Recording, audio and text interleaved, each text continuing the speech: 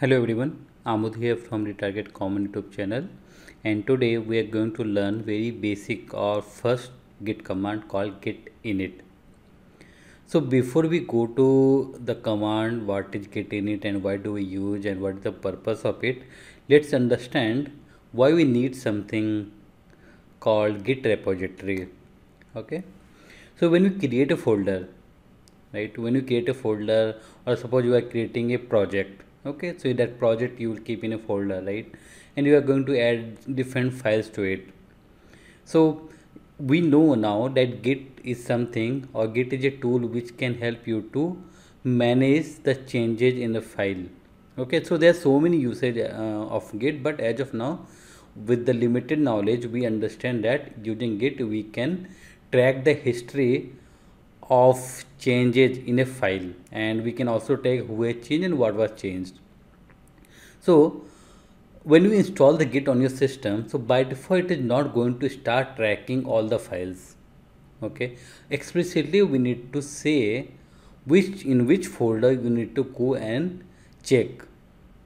Okay, it's not by default any file or any folder. Whatever folder or directory we want Git to manage, okay, or means whatever Git commands we want to use, that repo must be a Git repo. Okay, we can use Git commands in that Git repo only, and Git will look for the changes in the files or folders in that particular directory itself. So for that we need to create a repo, and we need to, or repo means you can say directory here. So let's use the repo term because repo is nothing here, directory. So we are going to create a repo, and we need to initialize it as a Git repository. Okay, Git repository means then only we can go and use the Git command. So let's see this in action so that we will understand it. Here I have already created one folder on my C drive, my projects. Okay, so if you remember, while installing the Git, I asked you to select Git bash, installation of Git bash during the installation of Git. So if you do right click here, and you see one option called Git bash. We have also see Git GUI here, so we'll see that later, but as of now we need to go and use the Git bash. So click on it. We'll see like Git bash has many advantage over the command prompt in future videos of this series, but yeah, as of now we are going to open Git bash and launch some we are going to run some Git commands. Okay, all right, so we have created one folder, my projects. So inside it, suppose we are going to keep multiple projects. Okay, so let me create one simple folder, and I will going to name it like my first Git repo. Okay, so this repo, this folder, my first Git repo, is a plain directory. Means Git has no relation here. Git is not going to do anything here. If you're going to add this, add any file, if you're going to remove any file, if you're going to modify any file in this folder, Git is not going to check anything here. Git doesn't bother until we say this repo is a Git repo, but only saying will not have, right? We need to do something. So for that we have a command called Git Init. Git Init. Init stands for Git initialization. Okay. So what you need to do, you need to run one command called Git Init. That's all. Git Init. Enter it. So you see it's prints something on console that is initialized empty Git repository in this one. Okay, so we made a mistake.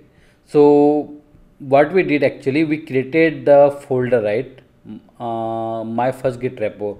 So what we need to do, we need to make the Git repo this one, the new directory whatever we created. So first thing we need to go, or we need to switch to that new folder. Okay, cd, and then we are going to run Git Init. Okay, now you can see it's saying that initialize empty Git repository. Okay, empty Git repository. In this is your new folder. this is a new folder. Inside this, I created a folder called .git. Okay, dot is something for like hidden folder. Okay, that's why it's called hidden. Means .git is a hidden folder. Dot is just to make it hidden. So if you go here in the directory, you see, let me delete this default one. So we created one repo directory, my first git repo, and if you go here, we see one folder called .git. So maybe first time you will not see this folder if you have not enabled to see the hidden items. So if you have not checked this one, you will not see any folder here. So to see the all the hidden files, you need to go to view and check this one, hidden items. Okay. Okay, perfect. So if you go inside .git, you can see there are different folders and all, like hooks, info, objects, refs, config, description, head. So as of now, we are not going to see any of these folders because you're not going to understand that one. But with the concept, I will try to explain as much as possible. So when you do to make a plain repository to a Git repository, we need to use the command called Git Init. Init stands for initialization. When you run this command, it initializes an empty repository, or it creates a folder called .git, or if you say that, it creates any hidden folder git, and inside git we have different files. Okay, let me go here git bash again, and you see one change here. So when you did the git init, right? Or let me do one thing. I am going to delete this particular .git init here, and let me open the git bash again. Okay, so we see here nothing is shown, right? It's simple the path. Let me do the git init again. Okay, so if you delete the .git folder, you can make the git repository to plain repository again. Okay, you see after running the git init command, we see the new folder git. You can see here it is created here, and you can see this term. Okay, master. So master is the default branch. Okay, master is the default branch, or we can say starting branch. Branch means, suppose you want to start a company, right? So you're going to create, you are going to open your first office. Okay, that you can say main branch. Okay, you might open multiple branches in one country or multiple countries. So, but you have some home branch. Okay, so that you can say, that you can understand as of now here. This we call master. Okay, the default branch name is master here. Okay. So you can ask me, okay, if I want to give it some different name. Okay, this is again one interview question, maybe in objective this can be asked. The question is like, how can we change the default branch name? Yeah, you can change, but make sure that you have the latest Git version installed. So I think we have installed 2.36.1 while recording this video. So if you want to change this branch name, okay, there's no harm in keeping the master and all, but yeah, if you want to change the default branch name, then we need to use one argument while using the git init command. Okay, but before that, let me delete this .git folder again so that I can convert it to plain repository here. So do the git init, then we have one option called -b. Okay, and you can give my main branch something. Okay, if you enter, you can see here instead of master we see my main branch. Okay, so this is the way you can go and change your main or default branch name. There's no harm in that. You should always keep the meaningful name, but master has been in master term is used from so long, so like people are more aware with master. But there's nothing harm in you choosing your default name. You can use whatever name you want to use, but make sure that you use something important one or a meaningful name. Okay. Okay, good. So okay, so here whatever command I ran here, you git init command, that I use the git bash. Let me show you what happens we use the normal command prompt and why we should use git bash over the command prompt. So let me go and delete it again. Okay, and let me open the command prompt. See, I'm using Windows, so like it's command prompt by default. So if you're using Mac, so you will have terminal there. So you can also find the similar difference there.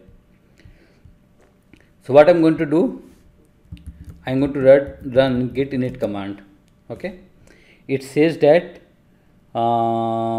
it also created the folder .git, obviously because the command is same. We are just using different tool to run it. Now see the difference. Let me see here. Okay, first thing here, it is not showing that in which branch we are currently, right? My first git repo, but it's not showing in which branch we are here. But here in the git bash you can see it here, right? So this is one advantage as of now, but there are so many advantages in which you will go for git bash. Okay, so this one difference I have shown you here, but with the like in upcoming videos I am going to show you multiple differences as well. Now you can ask me, or can you convert a directory which has some files already to a git repo? Yes, answer is yes, we can do.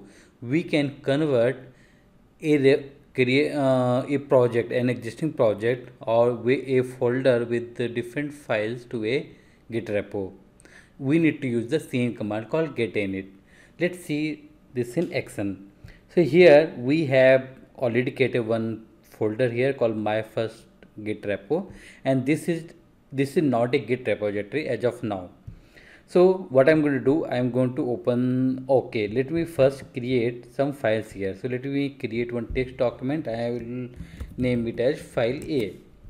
So this particular repository or particular directory is not an empty repo now. So let me create another file. So this folder we have files. Now can we convert this to a git repo? Yeah, obviously we can do. We need to use the same command called git init. Okay, and we can see it's created a .git folder, and we can see initialize empty git repository in this one. This empty doesn't mean that your folder needs to be empty before you convert any plain repo to git repo. Okay, we can convert any existing repo, any existing directory to we can say that any directory with files, okay, to a git repository using the same command called git init.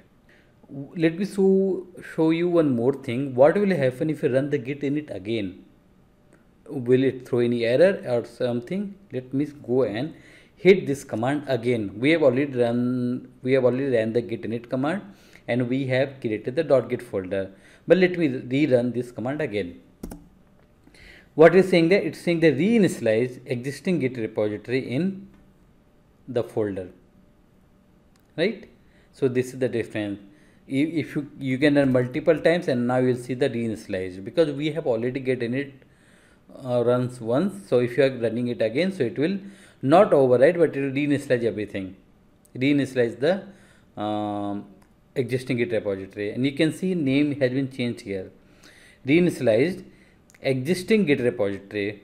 Here it was empty git repository, now it is existing git repository, because it is already a git repo and you are trying to run git init again. So that's all in this video. If you have any comment, please if you have any doubt, please comment on this video. If you really like my videos, please like, comment, subscribe and share with others. Thank you everyone.